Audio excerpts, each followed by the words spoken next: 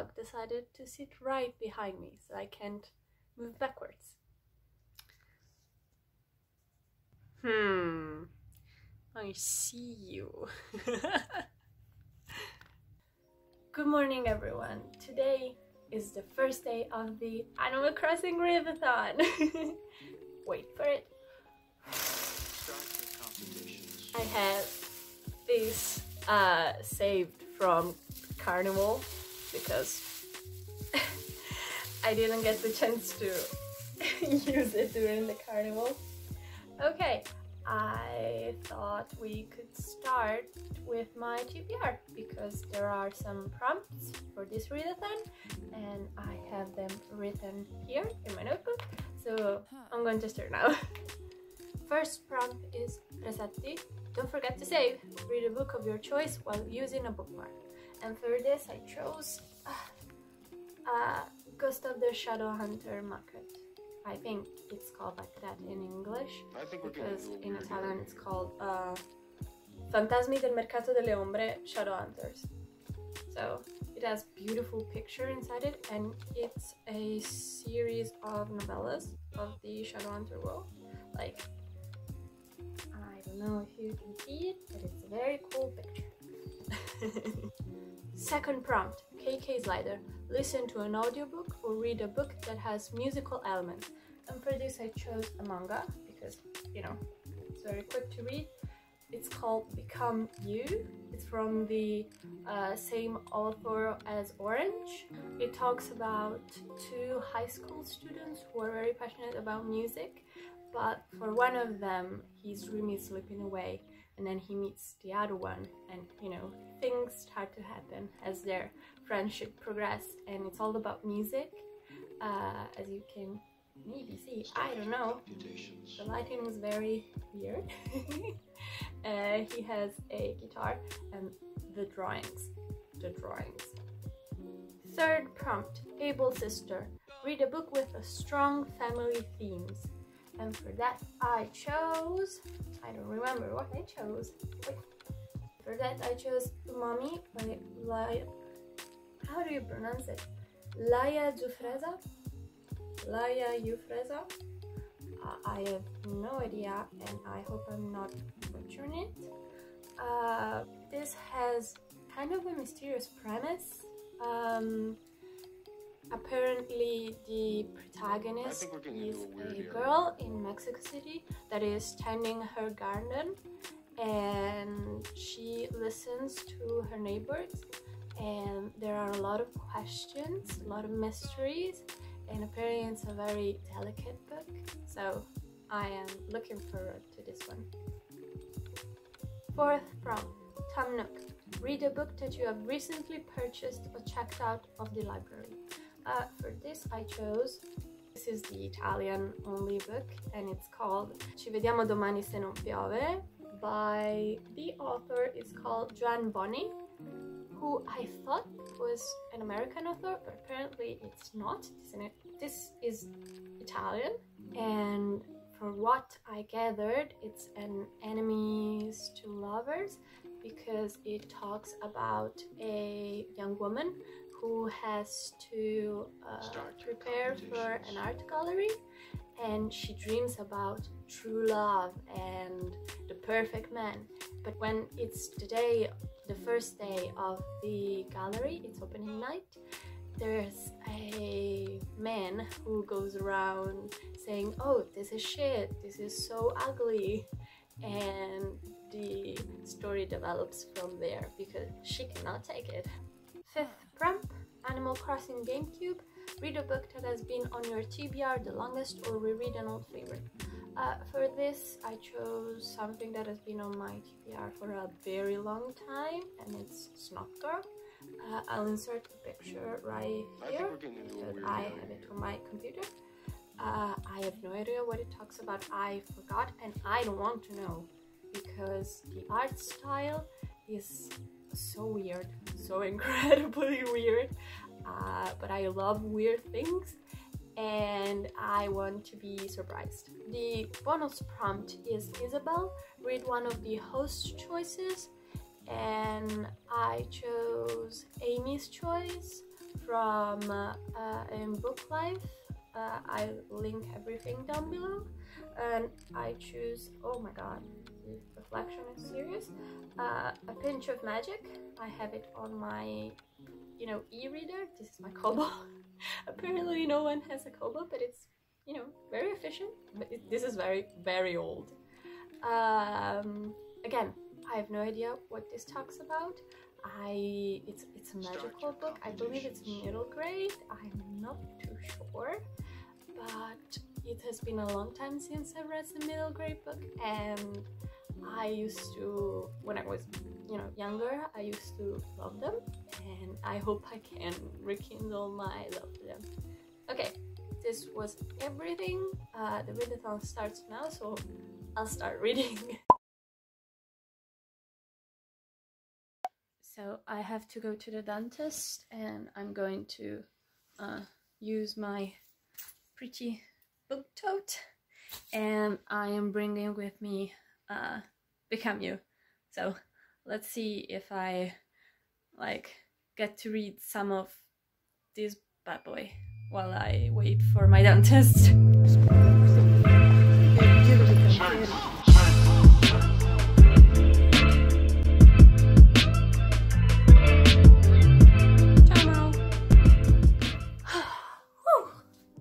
Okay, I have just returned from the dentist, and I've washed my hands because in these trying times it's very important to wash your hands. So please wash your hands. When I was at the dentist, since I arrived half an hour earlier because I got the time mixed up, I finished Become You, Volume 1, and it was, honestly, I loved it. I loved it so much. Of course, it's 5 stars. This was much more introspective than I was anticipating. Yes, it talks about music, about passion, but also about talent versus perseverance. The main character is not very good with his guitar, but he loves music so much and he practices a lot.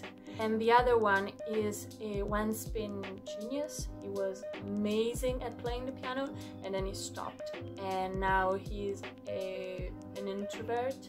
He doesn't talk to his peers. He is very like somber. Is that the word? And then they form an unlikely friendship.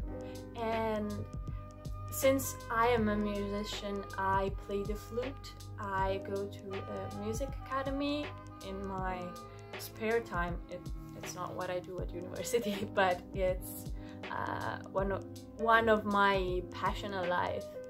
And I do it competitively. I do competitions.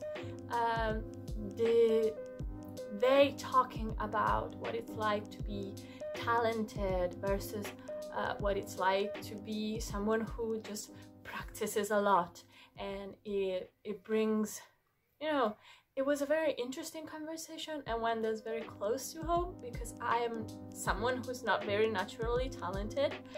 I have an ear for music, but that's about it. My fingers are very slow on the flute. This story resonated with me very much. And also there's the main character. He is a very like positive person. He speaks his feelings out. He cries, he laughs. I love that. Boys who cry, yes. But also he says things like being kind and being positive is very tough. It's not like you are just positive and nothing gets to you. No, it's very tough. It's very mentally draining being positive. But if you push through, then it's worth it. It also talks about how the world is very cruel, especially for artists and for creative people. But when you realize that without this cruel world, without pain and the pain of going through tough times, you can't really recognize kindness. So the main character, through his pain and his painful experiences, can recognize the kindness of his friendship with the other main character and one of his childhood friends, who is very you know, cheerful but also has secrets. It's very much about secrets and your past, how it affects your life afterwards. So please pick it up. It's very, very good. I loved it. Okay, now I think I will start something on the same like wavelength, very introspective. I think I will start Umami. So I'll update you then. Okay, I've reapplied my lipsticks and now we're getting ready to go out to take out my dog and hopefully get a little reading done on the boat. So I've brought my book. Wish me luck that I don't get seasick.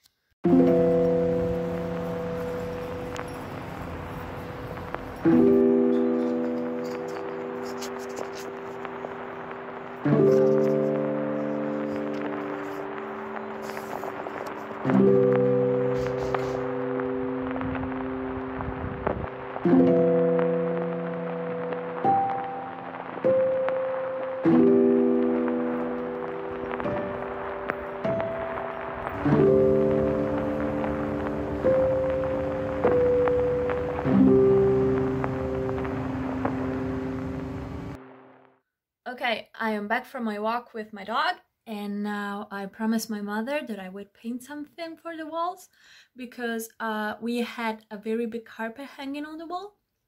Yes, we do that because the walls in the kitchen are very big and very white, and she said, well, you have some paint, you have some canvas, can you paint me something? So I'm going to do just that.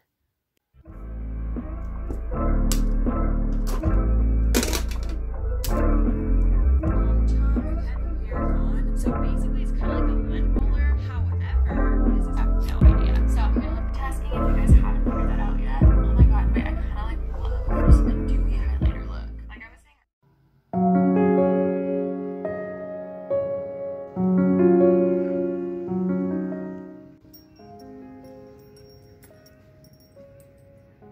Oh, hello. Well, good morning, campers. It's currently 8 a.m. and I'm waiting for my classes to start because of the coronavirus. We're taking online classes at university, and someone wants to look out the window, even though it's very dangerous because there's water down there.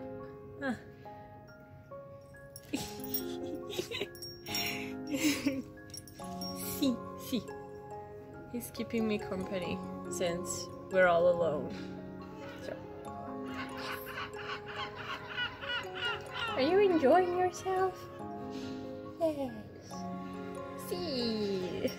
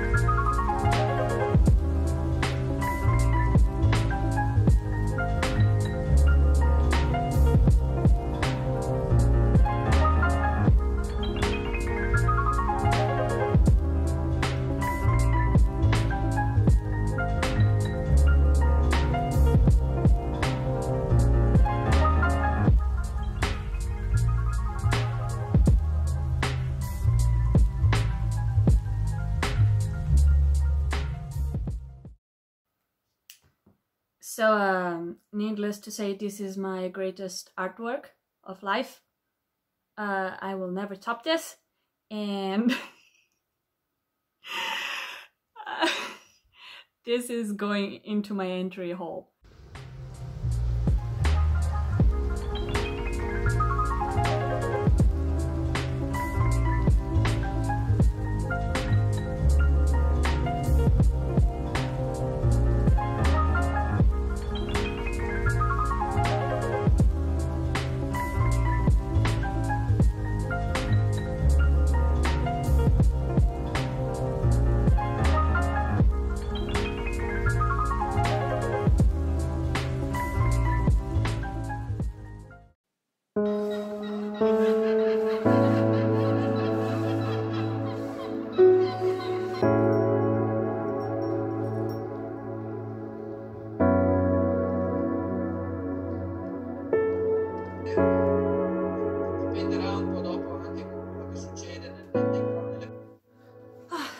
Whoa, okay.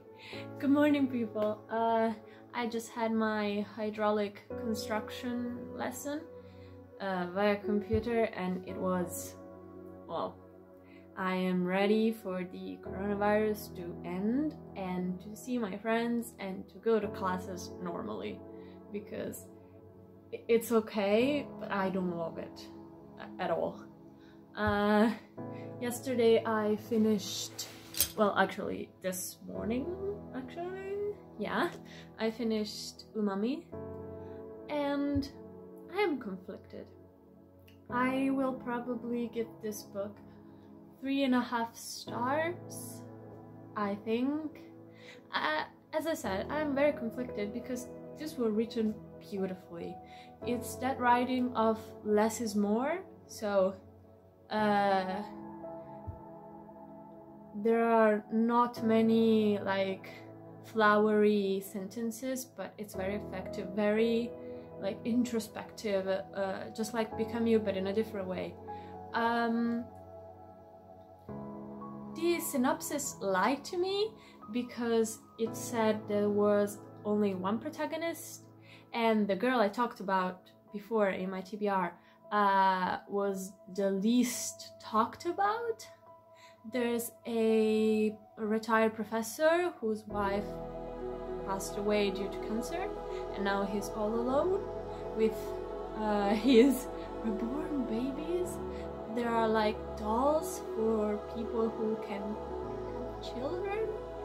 It was weird, but also very interesting, because this was a professor who dedicated his life to the umami. So there is sweet, sour, and the other ones that I can't remember how to say in English, salty, stuff like that. And then there is the fifth one that it's umami, so rich, delicious, something that can't really be described. And he's a professor, he taught, now he's retired. Then there is, I believe, another girl that lives in this like community of houses. That is, she has a problem, like an eating disorder. It's not addressed with the name, but she has an eating disorder that lives there, and she loves art, but she doesn't paint much, but she loves inventing new names for color, merging words like emotions and colors. And then there's the family of the little girl, whose sister passed away due to drowning, and you get some perspective of the little girl before she drowned. It's written out of order, so you go back and forth between the death of the little girl before and after, and it's just like a slice of life, literally a slice of life of these characters who lives in this community. And if you're interested in books that talk about Mexican heritage, this is a good one to start, because there are a lot of Mexican words and how they view people from outside. They call them gringos, of course, like white people. It was interesting, I have to say.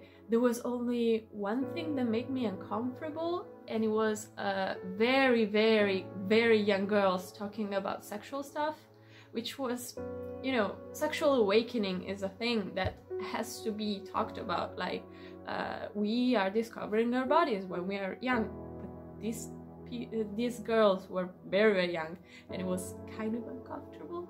But other than that, I will definitely read something else from this author, because she wrote this beautifully. I can understand why she won awards. So definitely that. Now I think I'm going to move to something more hefty. I think I will move to Ghost of the Shadow Market. Last time I said Ghost of the Shadow Hunters Market. No, it's Ghost of the Shadow Market. Yes.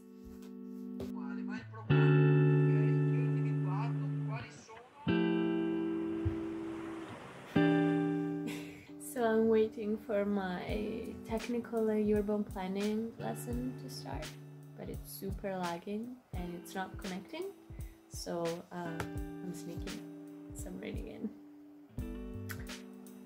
So far so good. Okay, fortunately my mother called and she wants to meet up to take out the dog, so I will get a chance to read outside because it's a very pretty sunny day and it'd be a shame. So I'll update you later.